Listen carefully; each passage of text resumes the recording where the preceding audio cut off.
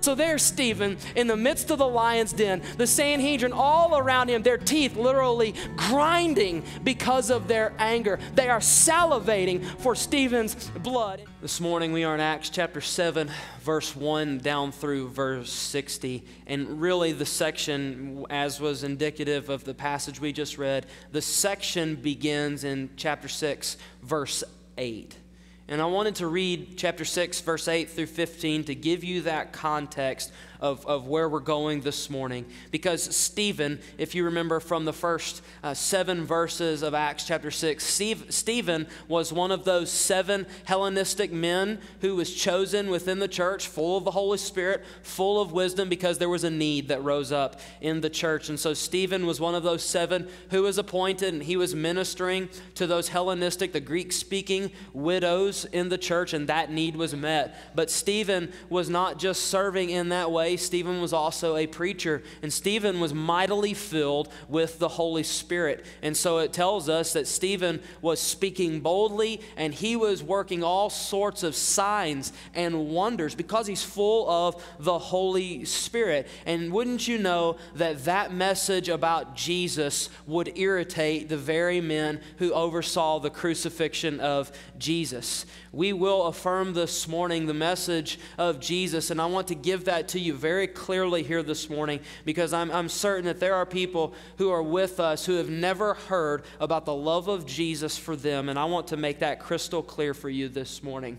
We believe, the Bible teaches us, history affirms this, the preaching of the apostles affirms this just as well, and this was the testimony of Jesus, that Jesus Christ of Nazareth was born of a woman, sent by God, born of a woman, the perfect Son of God. He's born into the world, he lives a sinless life, and Jesus died on the cross. He died a criminal's death, though he was without sin, so that people like us who have sinned against God, he can take our sin, he can take that certificate of debt, and he can nail it on the cross. God doesn't sweep our sins under the rug to forget them. God nails them to the cross on his Son Jesus, and God thereby pays our penalty for us. So if you come to Jesus, Jesus can forgive you of your sins because he's paid your penalty. That's the good news of the gospel, but it doesn't end there, because Jesus not only overcame our debt of sin that we can't pay. Jesus not only overcame that, but we know that Jesus was raised from the dead 3 days later. So Jesus conquers sin, and Jesus also conquers death. And Jesus gives eternal life, everlasting life, to those who are his. That is the good news of the gospel given to everybody in the world, if you will but by faith believe in the Lord Jesus and begin to follow him. God will forgive you, and he'll give you everlasting life. And that is the message that Stephen was preaching. And when Stephen preached that message, it was affirmed by the power of God working through him as he heals all manner of sickness, casts out demons, works signs and wonders in the people's sight there. The word is affirmed that he is preaching. And so the Sanhedrin, they are irritated by this. The Jews who had gathered, it tells us earlier there in chapter 6, verse 8 through 15, that there were certain men of the synagogue of the freedmen. That was people who had come from all around the Mediterranean Sea, all the way from the northmost central part of Egypt, all the way to the northern end of the Mediterranean, just south of Rome. And Jews had come from all over these lands. They had been dispersed because of persecution and difficulties in life. These were people born out of opposition, born in difficulty, and they have moved back from these lands abroad, and they've come back to Jerusalem, and these people have joined together in a synagogue. And they don't love Jesus because in their estimation, Jesus was trying to destroy Judaism. They did not see Jesus rightly as the fulfillment of everything that the Old Testament speaks. And so they rebelled against Jesus. They oversaw the crucifixion of Jesus, and they hated Stephen, and they hated his preaching as well as the apostles because they testified to Jesus. And so they come upon Stephen as he's preaching, performing signs. They seize him, they arrest him, and then they take him to the council. That word for council is the word Synedrion. It's where we get our word Sanhedrin. That was the 70 elders of Israel. This was the supreme court of Jerusalem, of the Jews. And so they are gathered there When the Sanhedrin meets and you have these 70 chairs, these 70 thrones there in a circle, and you have Stephen, lowly Stephen, standing there in the midst of that den of lions. But Stephen is not alone. God is with him. Stephen is filled with the Holy Spirit. God will be with us in our darkest days, in our days of difficulty and oppression, and we can stand firm on that truth. And so Stephen has these accusations leveled against him. Just as these men had done to Jesus not some time before that, they had amassed false witnesses who said lies of Stephen because they want him put to death. They want him silenced. And you look here at the end of chapter 6, and you see those false accusations that are leveled against Stephen. It's important for us to grasp them, because if you grasp the false accusations, you can see why Stephen says what he does in chapter 7. So look at the end of chapter 6 with me in your Bible. It says that they secretly, verse 11, Acts 6, they secretly instigated men who said, "We have heard him speak blasphemous words against Moses and God." When they say that he spoke blasphemous words against Moses, they're talking about the Old Testament. They're talking about the Bible, the books of the law. And they're saying he is maligning Scripture. He's speaking evil against it, saying that it's not worth following. And because he is maligning the words of Moses, he is maligning the words of God. He is blaspheming God. That was a crime punishable by death. That was a capital offense. But it goes on. It says that when they bring him to the council, to the Sanhedrin, verse 13, they set up false witnesses who said, they exaggerate here, don't they? "This man never ceases to speak words against this holy place." They're talking about the temple and the law. Talking about the Bible. "This man stands antithetically to the temple where we worship Yahweh, and he stands against the Bible that we stand upon." That's what they are saying about themselves, and that's what they are saying against Stephen. He stands and preaches against everything we know to be right. Stephen's going to answer them here in a moment and show them that the law that they say they stand upon, they and their fathers before them from the beginning rebelled against the law. They rebelled against God, and they are accusing him of the very thing that they did and their fathers did. He never ceases to speak words against this holy place and the law. "For we have heard him say that this Jesus of Nazareth will destroy this place and will change the customs that Moses delivered to us." They're saying this Jesus that he's talking about, Jesus said he would destroy the temple that we worship in. And if he destroys the temple, where are we going to worship God? Because the temple is central to what we do. The temple is central to our worship of God. So what do? We need to put Stephen to death. So it says here, in chapter 7, verse 1, "And the high priest said, 'Are these things so?'" He's going to give Stephen an opportunity to defend himself. Stephen has no lawyer, but he is going to mount up a defense for himself against the prosecution against him, so they think. It says in verse 2, look at it with me. "And Stephen said, 'Brothers and fathers, hear me.'" One of the things that you will notice throughout Stephen's sermon here is Stephen shows respect to these men. To these 70 elders, he calls them fathers. Fathers, I show you respect. I show you deference. I show you honor. It's likely Stephen was younger than most of these men, and he shows them honor and he shows them respect. And he also calls them brothers. You will notice throughout this sermon until the very end, when the sermon takes a drastic spin, Stephen shows that these men are his brothers. They are alike in every way except one, except the most important, and that is faith and submission to the Holy Spirit. They are alike. They come from the same father, Father Abraham. They come from the same patriarchs. They came from the people, the same people. Their people endured the same experiences, but they endured it differently, one by faith and one by rebellion. So Stephen says, "Brothers and fathers, hear me. The God of glory appeared to our father." See how he shows unity? Our father. He appeared to our father Abraham when he was in Mesopotamia. before he lived in Haran. Now, Mesopotamia is right there near the tip of the Persian Gulf. So if you see the Mediterranean Sea and you see Israel right here, over here is the Persian Gulf. And you have the Tigris and Euphrates that dump into the Persian Gulf. That is where Abram started. His name was Abram then, before God changed his name to Abraham. But he started out in a little old town called Ur of the Chaldees. It was a very wealthy town. And that's where Abraham started, south of Babylon, right there near the shores of the Persian Gulf. You see, Abraham started far away. He started far away from Israel, far away from where the temple would later be built. And what you'll see that Stephen is going to show them is that God is not restricted. His presence is not restricted to the temple. God's presence is not restricted to the temple. God is with people of faith. And so he's with Abram here in Mesopotamia before he lived in Haran, and said to him, verse 3, "Go out from your land and from your kindred to go into the land that I will show you." How's that for a call to faith?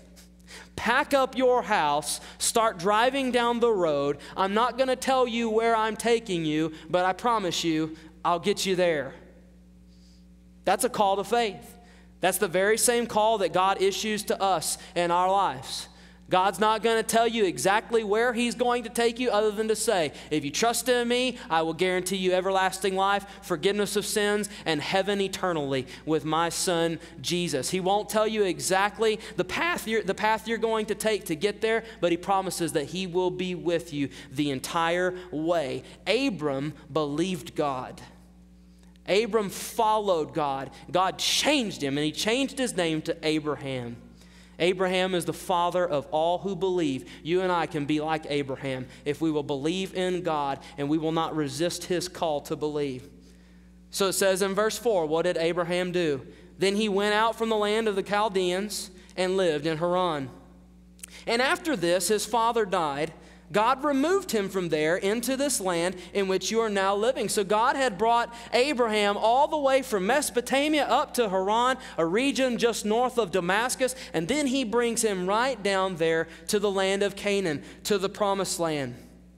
Verse 5, yet he gave him no inheritance in it, not even a foot's length, but promised to give it to him as a possession and to his offspring after him, though he had no child. Would you endure in faith in that kind of call?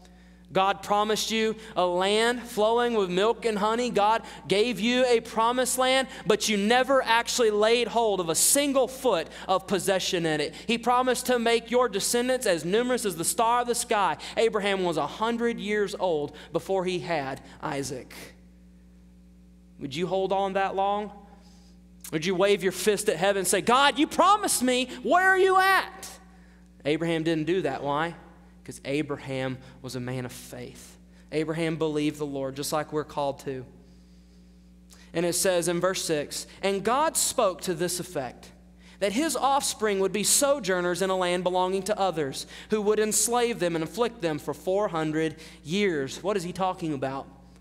He's talking about Egypt, isn't he? He's talking about Egypt, how God would raise up Abram's descendants. He would take them into Egypt, and they would live there for a little over 400 years. And at the end of that time, God would bring them out as a mighty nation. Verse 7, but I will judge the nation that they serve, said God, and after that they shall come out and worship me in this place. So was God still with Abram all the way in Mesopotamia, in Haran, in the promised land, and now his descendants in Egypt? Was God with them everywhere? Yes, he was. Because God's presence is not restricted by geography.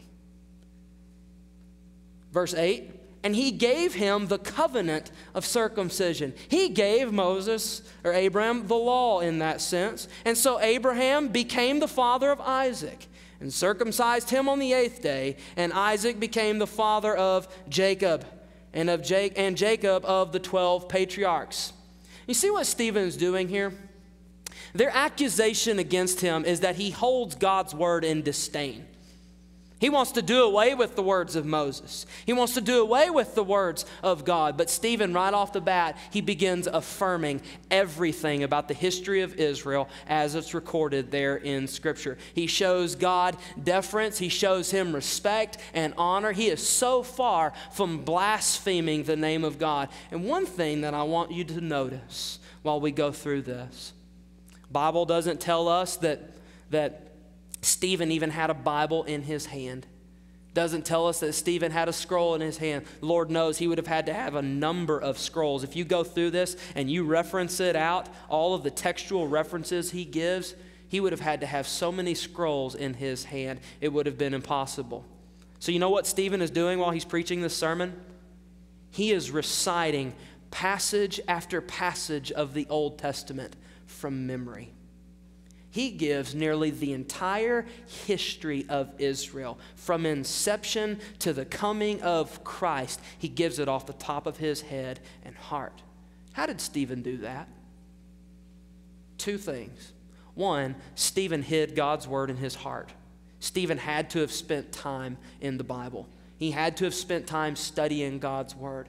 And the second way, in his moment of difficulty and opposition, the Holy Spirit was near to him just as he promised. And the Holy Spirit reminded him of the things that he had studied. Now, I don't say this by way of condemnation. I say it by way of exhortation and encouragement, to encourage you in the Word. If I were to ask you, or somebody were to pull you off in a store and say, could you tell me the history of what you believe? Could you tell me how your faith began? I mean, start from the beginning. How did Christianity come about? How did God move in those early years? And could you tell me all the way up till now? Would you be able to? Don't raise your hand. Would you be able to give a history? You know why we can't do that most of the time? It's because we haven't spent adequate time in God's Word. Again, I don't say that by way of condemnation. I say it by way of exhortation, to encourage you. Because in that moment of difficulty, in that moment of trial, when you come to it, you will be glad that you spent that time in God's Word. When the Holy Spirit begins to remind you as you're having that conversation there at work or there at school, and you are sharing your faith with somebody, and the Holy Spirit reminds you of that passage you studied and that passage you studied, and the Lord works out something great right there in your midst. I want to encourage you to spend time in God's Word. Spend time in the Bible. Continue looking here at verse 9. He's going to move. Stephen's going to move from speaking about Abraham. He's now talked about Isaac. Now God gave Abraham Isaac, and now he gave to Isaac Jacob, and then the 12 patriarchs. Those are the 12 sons of Jacob, who is also known as Israel. In verse 9 it says, and the patriarchs, that's their fathers. When he says that phrase, the patriarchs, he's saying, and your fathers, from the beginning, what do? And the patriarchs, jealous of Joseph. They're not doing something righteous here. They're doing something unrighteous at the word of God. They're jealous of Joseph because Joseph has received the word of the Lord. He dreamed those dreams. And so his brothers, their fathers, the Sanhedrin's fathers, they rebelled against Joseph. And the patriarchs, jealous of Joseph, verse 9, sold him into Egypt. But God was with him.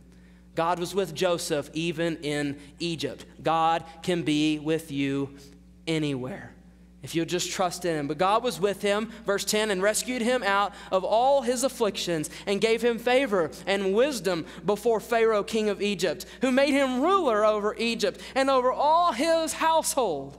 Now there came a famine throughout all Egypt and Canaan, and great affliction. And our fathers, there he does it again, showing his unity with them, and our fathers could find no food. But when Jacob heard that there was grain in Egypt, you mean the blessings of God are outside of Israel just as well? Yes, they are.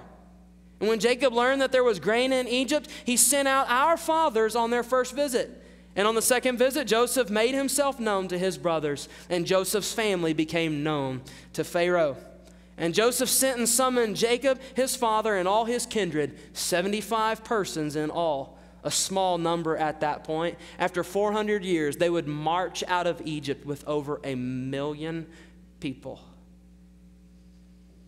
Verse 15, it says, and Jacob went down to Egypt, the father of the nation. There's Father Israel. And Jacob went down into Egypt, and he died, he and our fathers. And they were carried back to Shechem and laid in the tomb that Abraham had bought for a sum of silver from the sons of Hamor and Shechem. Stephen's saying, look, you want to talk about the history of Israel? You want to talk about affirming the Old Testament, affirming the words of Moses? Let's go there.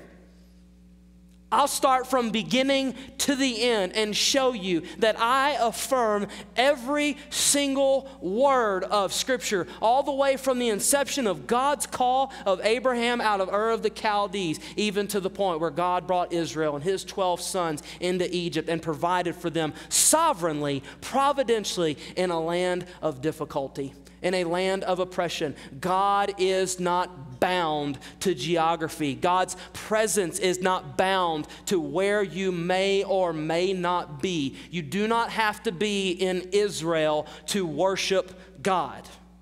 It's the point that Stephen is making here. You do not have to be in Israel to worship God. That has been proven by our fathers here in the faith. But he goes on from Abraham to Joseph, now to Moses. Verse 17, but as the time of the promise, what promise was that? Genesis 15, when God told Abraham that his offspring would live in Egypt for 400 years, when that promise was coming to an end. But as the time of the promise drew near, which God had granted to Abraham, the people increased and multiplied in Egypt, blessings in a foreign land, until there arose over Egypt another king who did not know Joseph. That's probably Tutmos the first of the 18th dynasty.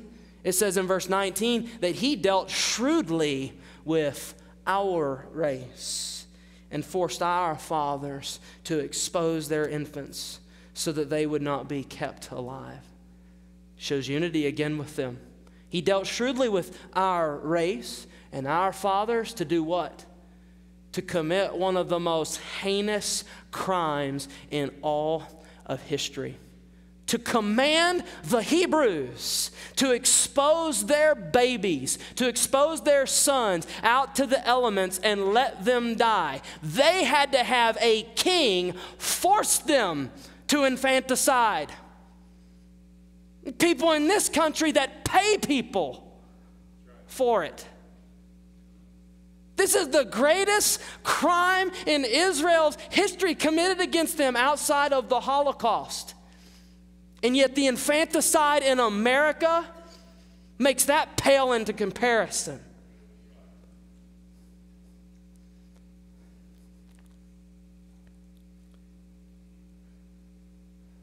But God was with them in their darkest hour. He dealt shrewdly with our race and forced our fathers, verse 19, to expose their infants so that they would not be kept alive. At this time, Moses was born, and he was beautiful in God's sight. And he was brought up. Look at the providence, the sovereign hand of God to rescue Moses.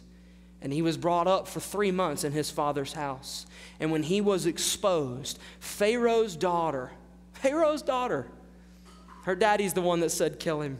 But Pharaoh's daughter adopted him and brought him up as her own son. And Moses, supposed to be dead, but by God's providence, it says, was instructed in all the wisdom of the Egyptians, and he was mighty in word and deeds. You remember when Moses, after these 40 years that he's going to spend in Midian in the wilderness, and God calls him out. You remember Moses' excuse? Moses said, Lord, I can't go back into Egypt and tell Pharaoh to let my people go. I can't tell him to do that. I can't do that, Lord. I don't speak well enough. You know what Abraham was doing? Or not Abraham, but Moses? He was lying. He was lying. He spoke perfectly fine. He was mighty in word. He was mighty in deeds. And as you read, God promised, he said, I'll send Aaron along with you, and Aaron will be your spokesman. But when you read the book of Exodus, who was the one speaking? It was Moses. We shouldn't lie to God. God knows the truth, doesn't he? It says in verse 23, when he was 40 years old, still a young man depending on your perspective, right? When he was 40 years old, it came into his heart to visit his brothers, the children of Israel. God stirred Moses' heart. It So it's time to leave. It's time to leave Pharaoh's palace. It's time to go and identify with your Hebrew brothers and sisters. God calls Moses out, just like he had called Abraham out, just like he had called Joseph out. And Moses is going to answer that call by faith. Verse 24 says, and seeing one of them being wrong, he defended the oppressed man and avenged him by striking down the Egyptian. He supposed that his brothers would understand that God was giving them salvation by his hand, but they did not understand.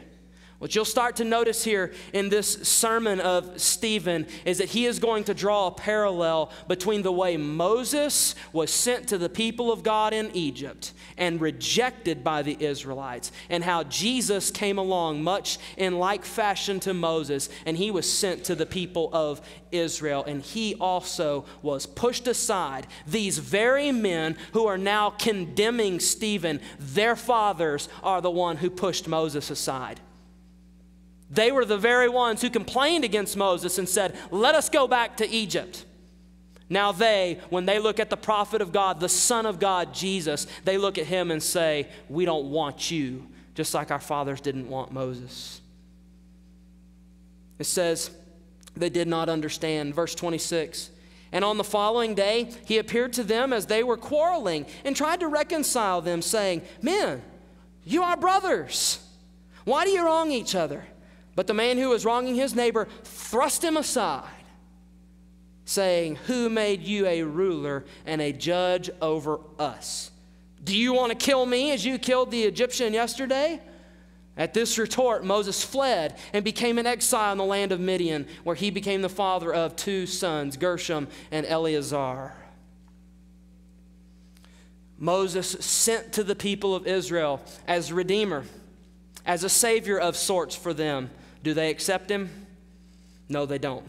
They reject him, and he goes out into the wilderness, and he spends, it says in verse 30, 40 years. Now, when 40 years had passed, that means Moses is about 80 years old at this point.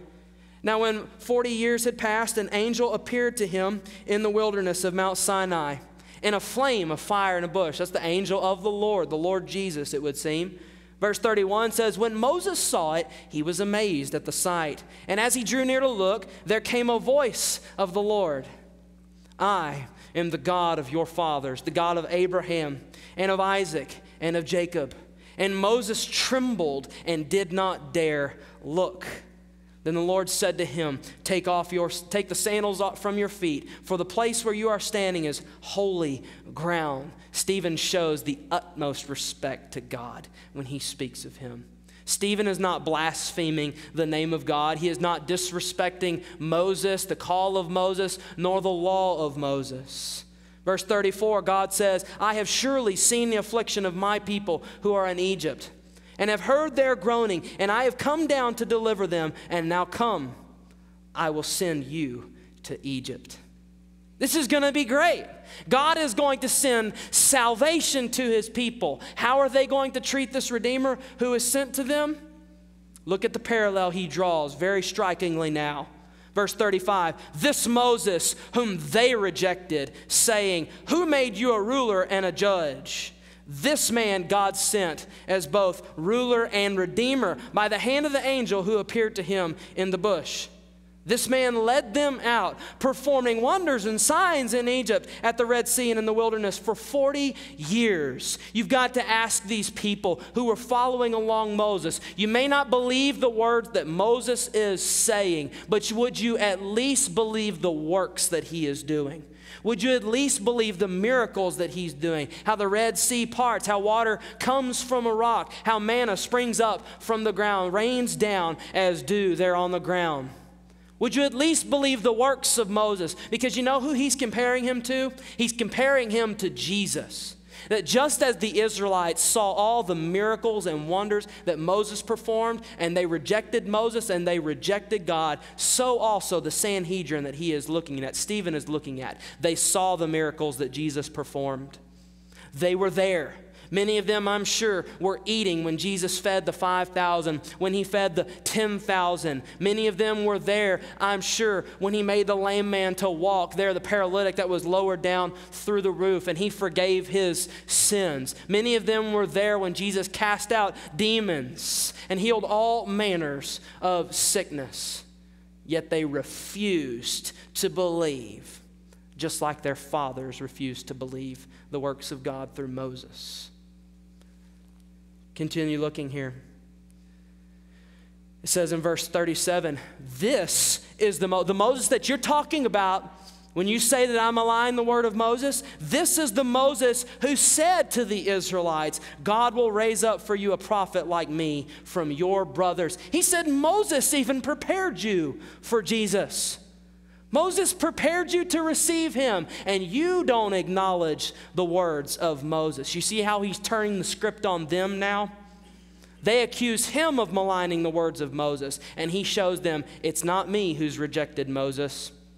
It's not me who has rejected God. It's not me who has blasphemed his name. You, he says to the Sanhedrin.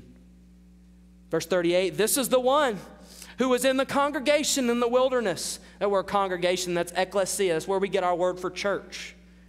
In the wilderness with the angel who spoke to him on Mount Sinai, and with our fathers. We're still united in this. We still come from the same place. And he received living oracles. You see the respect that Stephen pays to the Word of God? It says in Hebrews 4:12 that the Word of God is living and active and sharper than any two-edged sword. That's what Stephen is saying about the Word of God delivered through Moses. It's living, it's active, sharper than any two-edged sword.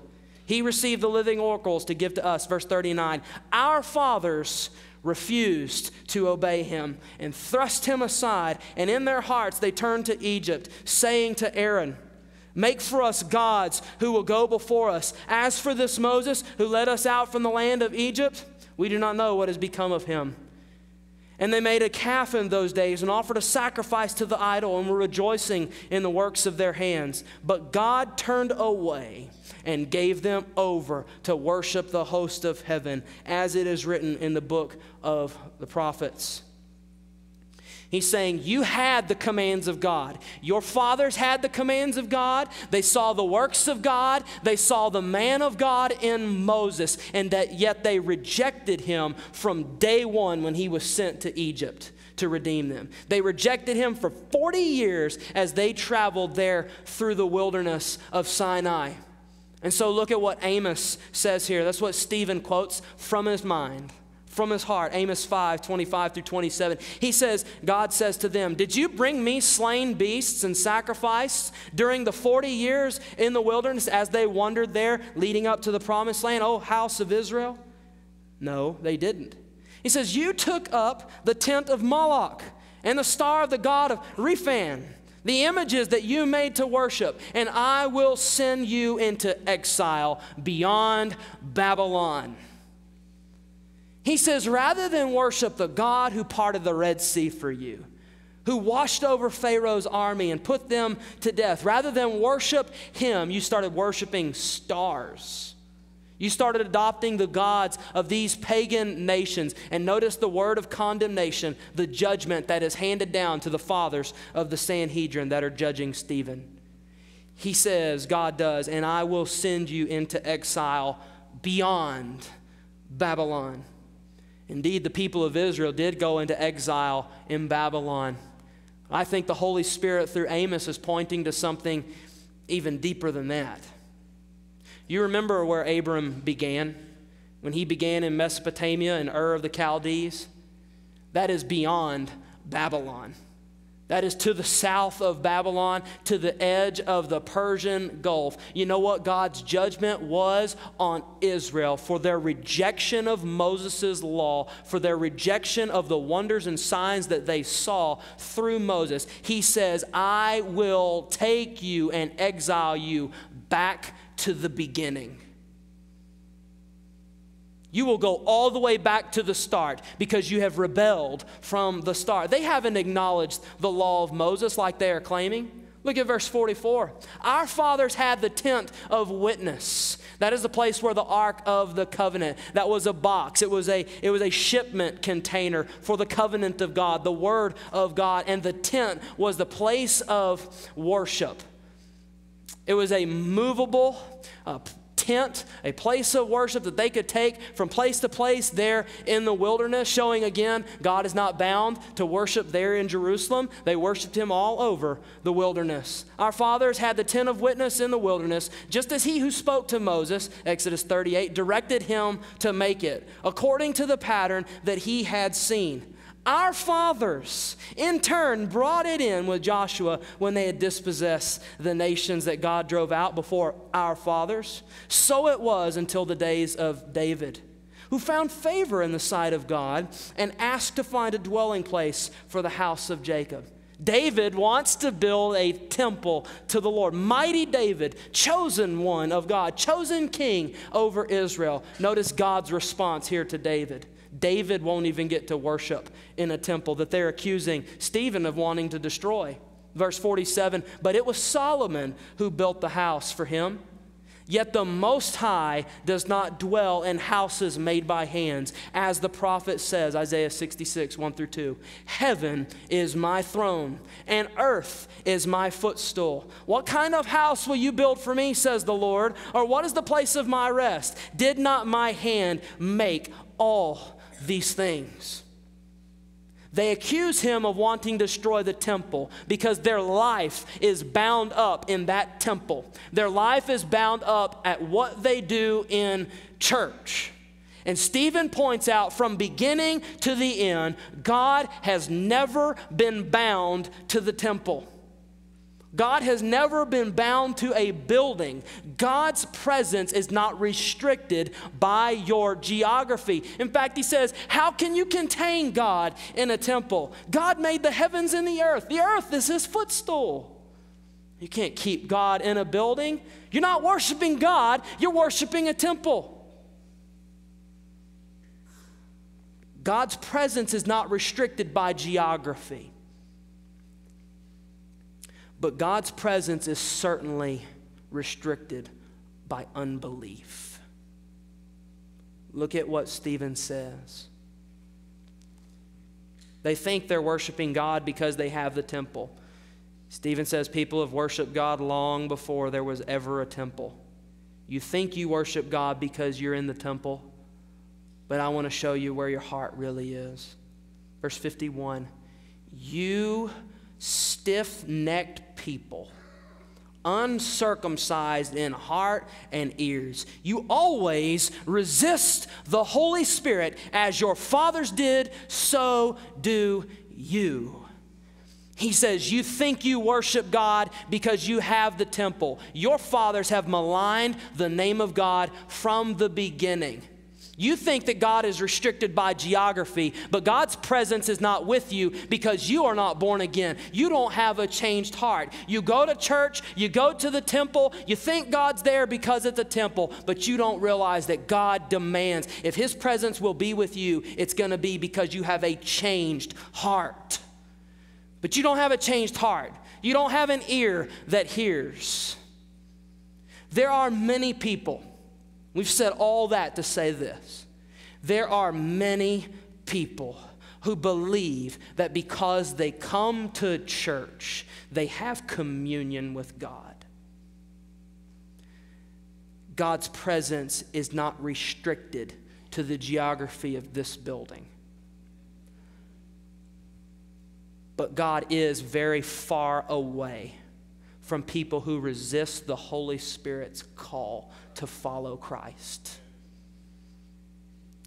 We can come to a church building all we want, but what God demands from us is a softened heart, a changed heart, and an ear that will listen to God's word. So far from what their fathers had done, they maligned God's word. They thrust it aside just like they did Moses when he was sent to Egypt. He says, you know what God wants you to do? God wants you to take his word and live it. God wants you to open your ear. God wants your heart to be changed. He wants your life to be changed. If you want the presence of God, you have to have a changed heart, he says.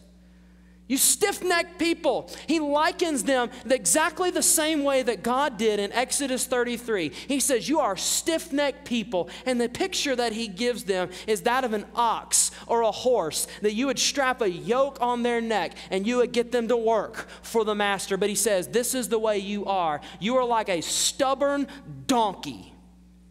You are a stubborn mule, a stubborn horse. You bow up your shoulders and you refuse to work to the Lord. You are not a slave to the Lord. You are cumbersome to him.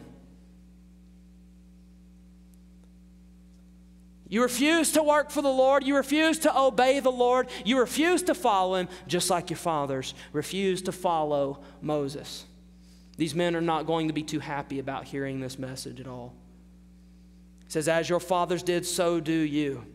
Which of the prophets did your fathers not persecute? You notice how in this section he has distanced himself.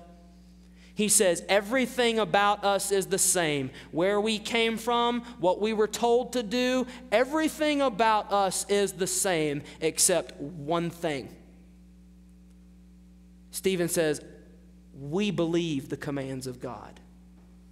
And all the commands of God point to Jesus. You, on the other hand, have rejected the commands of God from day one, and it has culminated in the crucifixion of the Lord Jesus. Every one of us is the same. We all come from Adam and Eve. We are all born of parents. We all live in this world. We all sin against God. The difference comes with what you do with Jesus. You either come to that edge and you accept the Lord Jesus, forgiven of sins, given everlasting life, or you reject the Lord Jesus and you are an inheritor of God's wrath as you deserve. He says in verse 52, which of the prophets did your fathers not persecute? And they killed those who announced beforehand the coming of the righteous one. He says if you would have listened to the word of God by the prophets, you would have been prepared for Jesus, whom you now betrayed and murdered. You who received the law as delivered by angels and did not keep it. He brings them to a point of decision here. Will they soften their heart and repent and begin to follow after Jesus, or will they reject? Look at their response here and you'll see. Verse 54 says, now when they heard these things, they were enraged. It literally says that their heart was cut in two. The word penetrated their heart. That's never the question. The word of God penetrates people's heart. The question is, what do you do once it's penetrated your heart? Once you come to a point of decision, it says they were cut to the heart. They were enraged. Look at their response. They don't follow Jesus. They don't repent. It says, and they ground their teeth at him like an angry, whiny 5-year-old. But they are grown adults who are just being rebellious. They ground their teeth at him. Look at verse 55. The work of the Holy Spirit in Stephen's darkest hour. But he, full of the Holy Spirit, he gazed into heaven and saw the glory of God and Jesus standing at the right hand of God. This is the work of the Holy Spirit. In Stephen's life, right then and there, it's the work of the Holy Spirit even today. When the Holy Spirit works on your heart, he will take your eyes from looking at everything in the world and he will point you upward to look at Jesus and to see him rightly as an authority figure, the authority figure over you, seated at the right hand of God. So there's Stephen in the midst of the lion's den, the Sanhedrin all around him, their teeth literally grinding because of their anger. They are salivating for Stephen's blood, and yet Stephen is right there having a worship service. He is not alone. As I said last week, to be alone with God is to have a majority of one. There's Stephen in the midst of the lion's den seeing Jesus, just as Daniel was. Verse 56, and he said, behold, I see the heavens opened and the Son of Man standing at the right hand of God. But they cried out with a loud voice and stopped their ears and rushed together at him. They couldn't say anything to the truth at what he said. So what they did was this. Don't talk to me anymore. I'm not going to go to that church anymore. I'm not going to read my Bible anymore. I'm not going to listen to that sermon anymore. Not because I disagree with it, but because I rebel against it. That is the point of decision that God's word brings a man to. You cannot argue against it, but you have the choice to accept or reject it. And so they plug their ears. Look at this picture. These dignified men, all 70 of them, garbed in their teachers' garments as rabbis, distinguished men. They are grinding their teeth, plugging their ears. Look at what it says. But they cried out with a loud voice, verse 57, and stopped their ears and rushed together at him. Then they cast him out of the city and stoned him. And the witnesses laid down their garments at the feet of a young man named Saul. We'll learn a lot about Saul in the coming months and indeed for the rest of our lives. And as they were stoning Stephen, he called out, listen to this, Lord Jesus, receive my spirit. He's quoting from Psalm 31, verse 5. You remember there in Luke chapter 23, verse 46, as Jesus is hanging on the cross and he is about to die, it says that he looks into heaven and he says, Father, into your hands I commit my spirit. Look at what Stephen is doing. He's substituting someone. Instead of saying, Father, he says, Lord Jesus, into your hands I commit my spirit. He entrusts himself completely to the Lord Jesus in his greatest hour of need. Which I would implore everyone, trust in Jesus in your greatest hour of need and see the reward. See the reward.